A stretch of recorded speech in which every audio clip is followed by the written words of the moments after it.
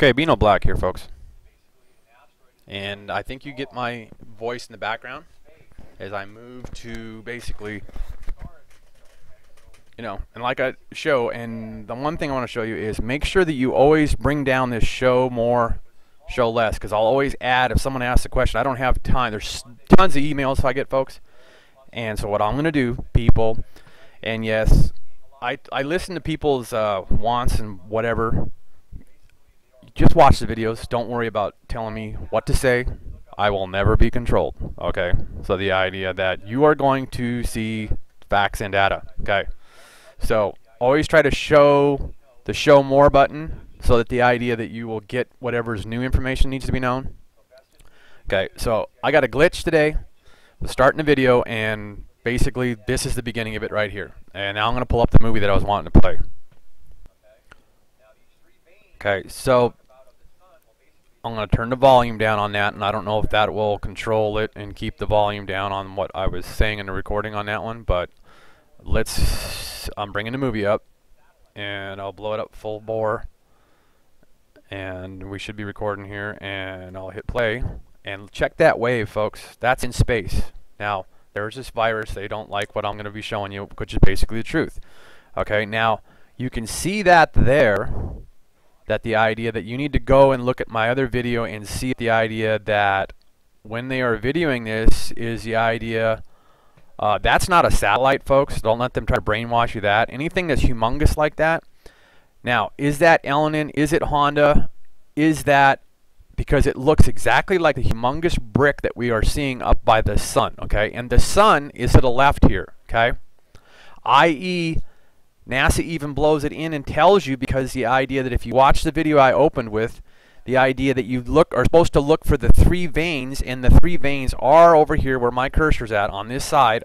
This is the video that we're playing. And that massive weather that you can see coming across space, and space is humongous. That's almost infinite space there that you're seeing, and all the stars and everything. Okay? That action is coming out of the supergiants. The sun is here. Okay? And the idea that Earth could be just about anywhere, because this is a stereo behind, I believe, shot. Yeah, it should sure the hell be behind, way the hell behind. And we'll show you the positions of stereo A and B, and the idea that they are way the hell out in space, folks, okay? So there is an object in the first video that I started playing. You have to go back and watch it, where they gave me the glitch. They didn't want me to show you this. The idea that, is that Elenin, is it Honda, or is it Vesta, or which one is it? And also the idea that where we are at in whatever, if there's more than one Big Bang or Big Bang in space, in time, we are damn well at some window, okay? Because the idea, that big-ass brick that you see going across this movie right here, okay, you can't miss it right there. And maybe I can back up and keep the video just playing. And that space weather that you're seeing coming across is massive, almost infinite, and it will be infinite in space, because it's going to travel throughout all the universes, all the galaxies, sometime in space. Okay, now that is all coming from the supergiants, folks. That's heat and electrical magna coming from the supergiants. Now, is that what is spiking the sun, which we know the sun is over here, because all the comets are going towards the sun, okay? Now, is the supergiants behind the sun here to the left as my cursor, or is the supergiants to the right like I am believing, because all that energy and electrical magna is going to space and coming towards the sun and towards us? Or do we have something deep and dark and another set of suns that are even more humongous than the supergiants somewhere in space, okay? So it makes damn well deduction-wise that the idea that all this to the right is the supergiants. And basically, if anybody goes to my first video I put up, I got so pissed at the idea of people were not realizing that the supergiants are out there, and that big-ass burst were not coming from the damn sun, i.e. this again. Okay? The sun is centered in our Milky Way galaxy, but it's in the supergiants, okay? i.e. this is video how old. So you can go and research how this video is, and also the disclaimer that they have up there, and find out exactly when they gave us the dates, and they showed us the roadmap of showing us the 3 asteroid belts, okay? Right in line with each other going through space. And they're supposed to be in this video that I keep pulling and dragging back and forth, okay? Because otherwise it'll blink to play, okay? So you watch this massive in space weather action coming by, And then realize the idea that they actually tell us, look for the 3 veins, zoom in, and you will see the 3 veins of the sun basically shooting off. Over here where my cursor keeps going up and down, you will see 3 veins of in video. If you go to the one that got cut off, short, and glitched before this, they didn't want you to see this because there is all that damn ass space weather. And basically what the comment dude or one of my, I forgive me everybody's names and stuff out there, but the idea that I think, well, yeah, BP, I think, okay? BP showed this massive shot of the idea that something was just massive coming across, and it's like, holy crap, right? Well, this is electrical magna, or... folks, are we just a weather vane over top of one of the biggest objects in all of universe, and is all of our universe and stuff something? But it sure just looks like electrical wave and ocean-like wave that you're going to get in space, right? Because all the astronauts practice in high pressure underwater activity, because the idea that that's what the elements are in space, correct? That should be correct, okay? So this is a massive ass object going through space, and is that common element?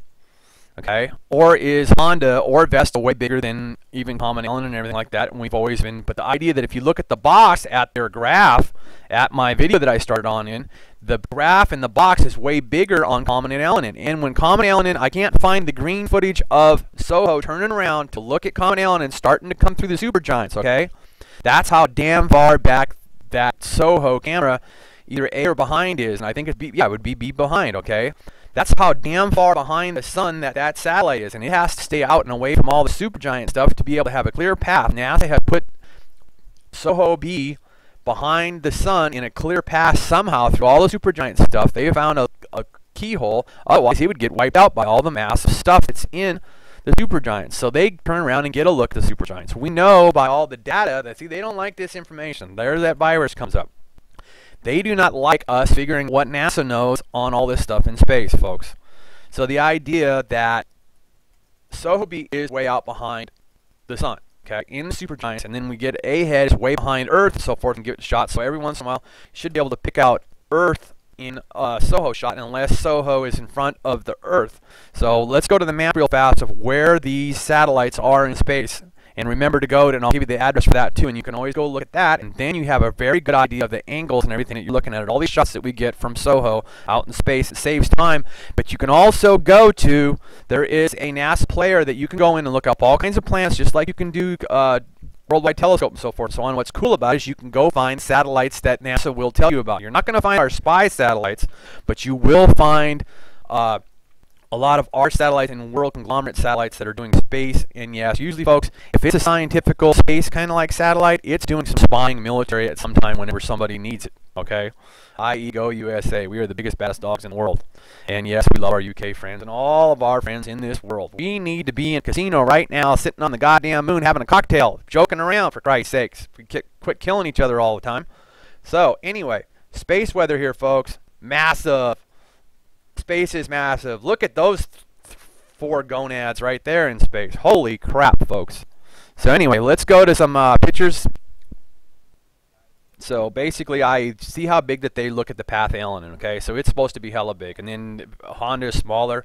But the idea, how big are they actually? Because the idea that when they are showing that, and then the player locks up. But anyway, the idea that they all look like they have some kind of rotational around them, like a steam engine. The original steam engine has its little flop around, okay, that shows you that that steam turbine is going, and it's just like these objects in space, and they have a bunch of stuff twirling around them, i.e. Honda, all these comets that we end up getting told about. And when we find out they're a comet in front of an asteroid belt, or they're part of an asteroid belt, and all these are 3 path of Elenin, Honda, and the idea that Vesta is below this, they're all in alignment.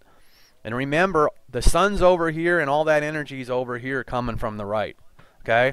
And the sun and the Honda, Elenin, all this stuff is up in the supergiants. And yes, it's a long ways away, but we got stuff bleeding down from the sun towards Earth, i.e. the baby blue Kachina or brown dwarf star. Yeah, it's hot, it's blue, it's that damn hot. How hot is it?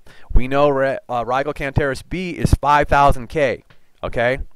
So the idea that that damn blue planet, whether it's dying out, and the idea that Rigel Centaurus B does not rise, does not have a rise and set. The Earth rotates to Rigel Centaurus B. let's go ahead as I'm babbling here and bring up and show you the constellation of Libra that is around the sun currently today, 11:15. Okay, so the idea that when you go, and we're going to look at the SOHO real fast. Let me say, okay, so that's that constellation there. So that what we'll see on these deals will be, this is Rigel. I've seen Rigel enough. I'm pretty damn sure. And if I'm wrong on it, big ass deal. It doesn't really matter. We know that this is lioness, and I've gotten used to looking at it. It looks like a swan sitting on the ground, but they call it over all these infinite time, almost it seems, of Earth, that the idea that the astronomers call it Leononis. Okay, then Mars is over there, Saturn's there. This is current 11:57 a.m. Central Standard Time, and there you got the Sun, Saturn, Mercury, and Venus are over here. Venus is the biggest, and the idea that you should be able to, even outside right now, be able to see the moon way up in the west, still currently. And then you have all these constellations, and if you get used to knowing the constellations, that's just hunky-dory, folks. I learn them a little bit at a time. Okay, here we go. Okay, what I did, folks, is I blew up SOHO ahead and B, and we're sitting right in the, we'll look over, because most all the action is over on B. So the idea that this is more than likely the constellation that we see that's around the sun, because that's ahead, okay? We imagine that we are sitting as the sun looking front and back, because the idea ahead is ahead of the sun, and we'll show you the direction of what these are looking at right now, and then you can go to SOHO and take a look at these and understand where stuff is at. And the idea that I am presuming and assuming, just guessing, that the idea the biggest thing that we see here should be always be Jupiter when we see stuff, okay? But then the idea we have this up here, so that could be Jupiter. The idea the sun is very, Earth is very goddamn small, okay? You always see the flare, that should be the sun, or that, unless we get confused with the supergiants, okay? But basically we know that stereo ahead and everything like that is always looking at the sun. Now the sun is in the supergiants, okay? So that might be Rigel Centaurus B that we see out in front of the sun, but the idea that that's supposed to be 77% of the size of the sun. So how goddamn far ahead is Rigel Centaurus B from the sun to us, okay? Because the idea that when I go researching Rigel Centaurus B, I get a really goofy ass direction of how far. They are sticking with the idea of old school of the direction of 1AU is always the idea, and then I give you the recent, so I can always give you the idea of where the sun is at, how far away the sun is from Earth, okay? So the idea that I'm just up and down, so you can go to this SOHO. So now I'm going to go ahead and show you the idea. Now this would be the idea, you blow it up to 4%, and then you get an idea, okay, I'm in the middle of the sun right here when you're standing there, okay? Then you look around and you'll see the map of this. Now when you're looking at the map, the idea you got to lay yourself on the Earth, and the idea that you're looking up at the sun, so the idea that, but now you have to pay attention of the angles of where SOHO A and B are at, okay? But when you are looking at this constellation map, you lay yourself on the ground. If you were looking up, you would be seeing the sun, that constellation like that. This would be your right hand, which basically that's east coast, but then you always need to differentiate and you know yourself. When you're standing on the ground, you know where east is, okay? Sun comes up in the east and the sun goes down in the west. I mean, come on, you know, but I'm just, so the idea that when you're looking at the constellation thing, that you're looking up at it, and then the idea that the sun is very southerly in our fall and winter solstice, okay? And that should be Rigel, okay? So we should see some damn ass good footages later in the day or tomorrow from the footage today of the sun, because we do know that the idea that, and then right now, yeah, over Libra, they have it, okay? So, and that should be Libra there that we showed you on the constellation map. Okay, saving time here. Okay, so when you imagine or you put yourself in between those two shots, if they keep doing that for us good enough, you'll know that the idea that B behind is always B behind and A is ahead, and the idea that you're sitting there in between those two shots, and the idea that Venus and Mercury will be in that kind of a shot from directly to the center of the shot that they see on B.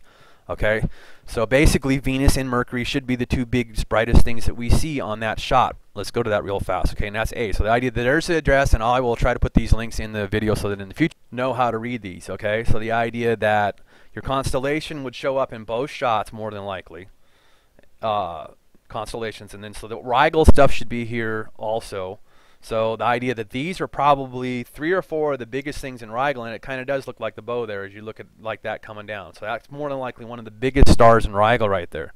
Okay, that is somewhere in the vicinity of the positioning with Venus and Mercury right now. Okay, Mercury would be one of these. Okay, And that also could be part of Rigel, so you have to try to differentiate this stuff. So I'm going to give you a legal disclaimer, and that's how you read this stuff. i.e. today, Rigel Centaurus speed is not Rigel. Legal disclaimer.